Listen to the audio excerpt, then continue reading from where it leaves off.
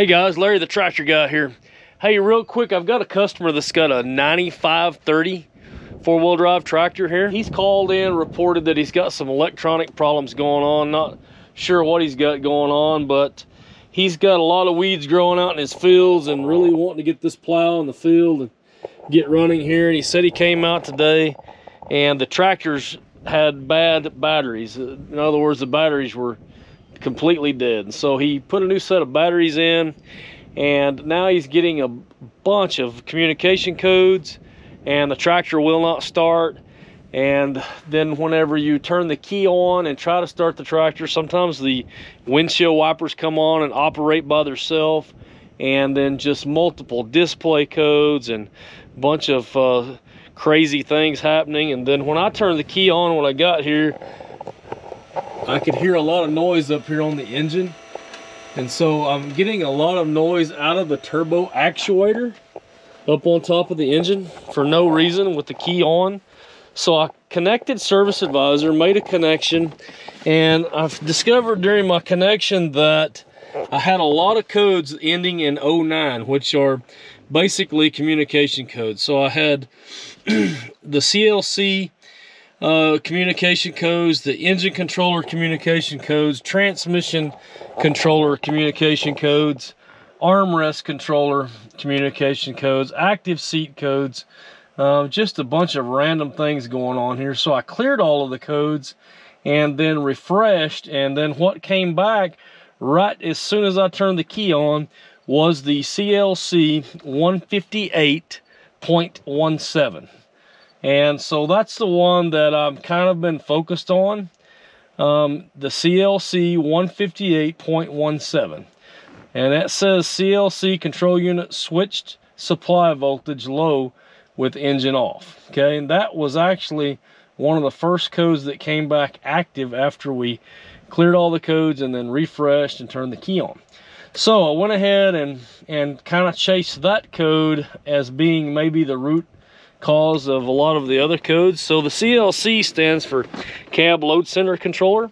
Okay, I'm going to show you where that's at real quick here on the tractor. Cab Load Center is here behind the rear of the cab, on the inside of the cab.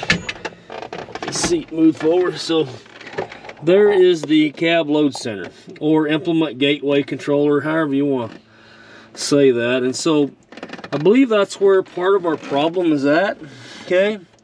And so we dug into that for a little bit, and what we found was in Service Advisor it had us check voltage here. So we had good voltage here, and then in Service Advisor it also had us check voltage at these three connectors at various pins, terminals in the connector side with the key on. So we had voltage everywhere we needed to check voltage. We had 12 volts. Okay, so we went down through the steps of checking voltages and grounds at the CLC, and what we found is that we did not have ground at any of these three connectors. Kind of backtracked in my schematic, and I'm going to show you what I found here in a minute, but I want to show you what's going on here. So we're going to go ahead and start the tractor up. As soon as we turn the key on, we get a CLC 158.17.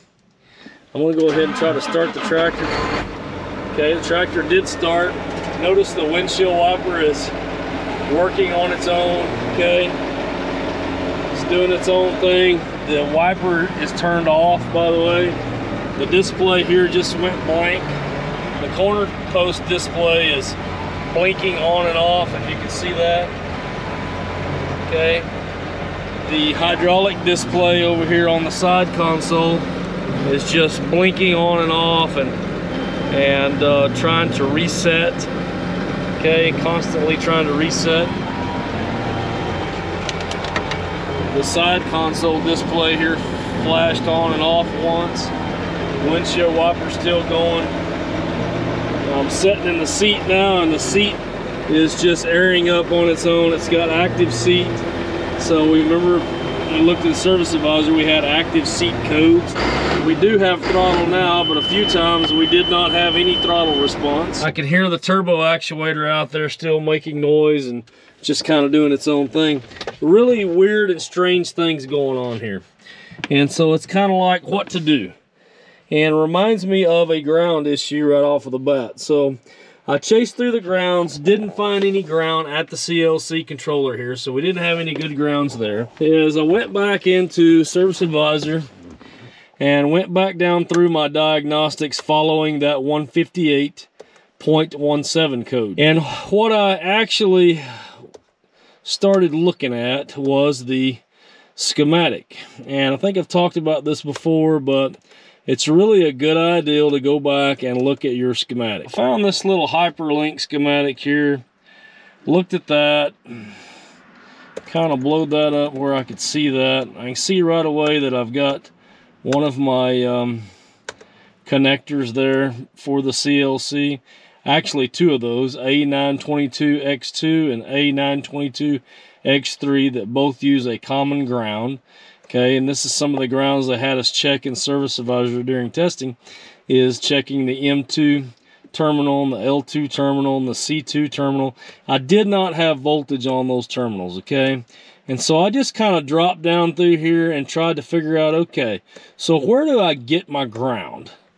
Okay, and so I found this ground strap, okay, here at the X50A, and I took a look at that. That's inside of the cab, and it ties some grounds together, sort of like a splice connector, okay?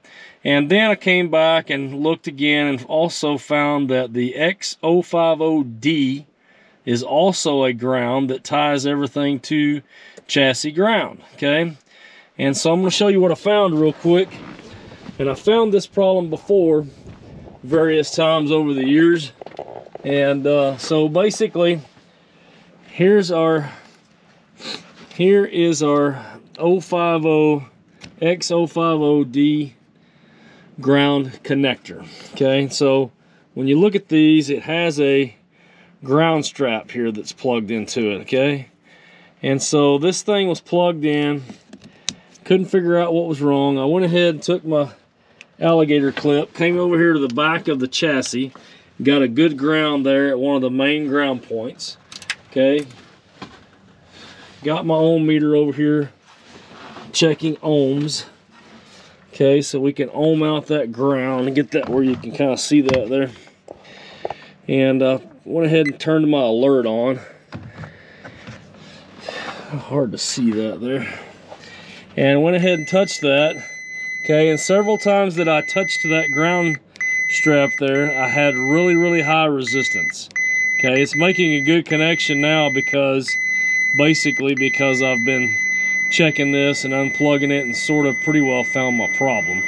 Okay, so I'm going to show you what I found here real quick. So when I unplugged that, I got to looking at the terminals in the connector of that main ground there.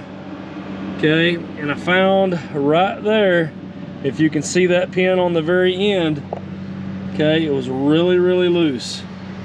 So basically what was happening here is we were making a bad connection, a bad ground, and that's where the main ground comes into this X050D ground connector, okay? And so we're basically making a bad ground there because we've got a bad terminal in the plug. Real quick, so what I want to show you here is how many codes were generated by the faulty ground at the X050D ground splice connector on the rear of the cab that supplied grounds to the CLC controller. And so there were 68 codes here, okay? If you can see that in Service Advisor, pulling that down, there were 68 different codes generated, and basically hit a lot of ECU codes, a lot of ICU codes, and PTP transmission, vehicle load center, CLC codes. That was a lot of codes that were generated by one bad ground, okay? So keep that in mind when you're dealing with these ground issues, that they can generate a lot of codes and it's hard to decide which code to follow, okay? But what led me to the CLC 158.17 was I cleared all the codes, cycled the key. That was one of the first codes that became active again. And so I went ahead and went with that code, and luckily we found our problem. This is not something that you'll always find, okay, but I have found this several times over the years. So I'm gonna go ahead and probably go ahead and pull that terminal out of that connector, put a new terminal in there and get that nice and tight, and get this tractor back up and running. Hey guys, check out Larry the Tractor Guy videos here, other videos here, subscribe here, and buy all your John Deere parts here. We'll make it work. I think we're gonna have to make it. We'll make it work. Come on, let's go. We need to make you need some food. Y'all already burned me out. He's sitting in the sun over here, man.